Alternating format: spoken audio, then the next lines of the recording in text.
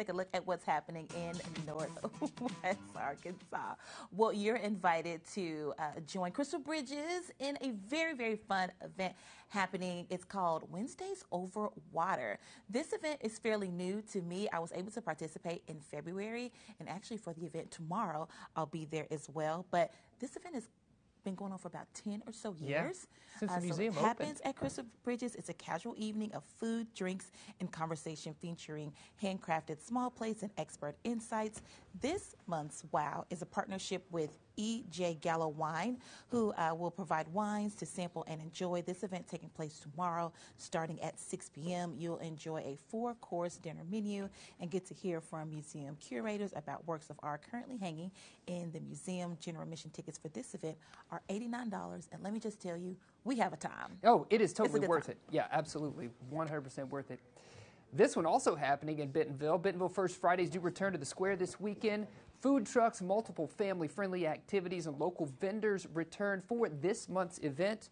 The event, as always, will take place in and around the downtown square beginning at 11 a.m. and lasting until 9 p.m.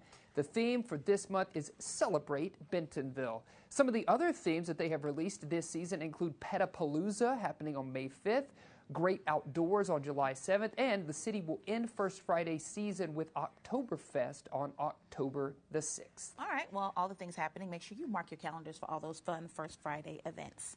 Now, there's a fun creative workshop happening at the top of Mount Sequoia, which just celebrated 100 years in Fayetteville this weekend. Participants will get to create a classic hinged box using a book board, book cloth, and decorative papers. This workshop will take place on Saturday from 1 to 4 p.m. All materials, they're going to be provided in the cost of the class, which is $65. There is limited availability remaining for this class, so if you're interested, make sure you go ahead and sign up now. Yeah, those boxes look beautiful. Also happening this weekend, Walton Arts Center will play host to Sona's Battle of the Bands.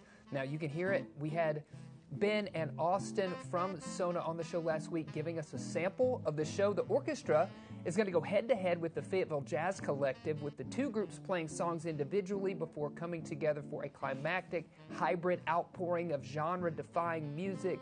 The event will take place on Saturday, starting at 7:30. They sound so good. I'm like bopping my head. Do. There's different levels of tickets, and the ticket prices start at $36. If you miss this concert, you'll only have one more chance to hear Sona this season at Walton Arts Center. Their final show, Evoking Folklore, is happening on April 29th. All right. I love that music. We'll have to play a little bit of Yeah, that later. it's good. Now, looking ahead, Junior Achievement of Arkansas is helping to prepare the leaders of tomorrow. How can you help continue this legacy? Well, simple. A fun game of bowling. Junior Achievement is holding a Hero Bowl to raise funds for its educational programs. Individuals and teams of 5 can sign up to participate in this Hero Bowl, which will be held at Fast Lanes Entertainment in Lowell on April the 21st. There are 2 time slots, 1:30 to 3:30 and 4 to 6. Registration is $40 per bowler and $200 for a full team. Each team will receive 2 bowling games, food and drinks, and I know our Chelsea Helms is going to be serving as honorary chair for this event. Yeah, exciting. The Walmart Amp is on fire. They have announced another show making a stop in Rogers this season. This time it's the All-American Rejects, who will headline a show that also features Newfound Glory, Motion City Soundtrack, and the Get Up Kids. The show is going to be on Tuesday, October the 10th. Gates are going to open at 5:30 for the show at 7. Tickets do go on sale to the public at 10 a.m. next Friday, April 14th. Ticket prices for that one start at $35 plus fees. You can purchase 4 lawn tickets at the same time and get a lawn 4-pack for $105 plus applicable fees. So be sure to check that out when tickets are released next Friday.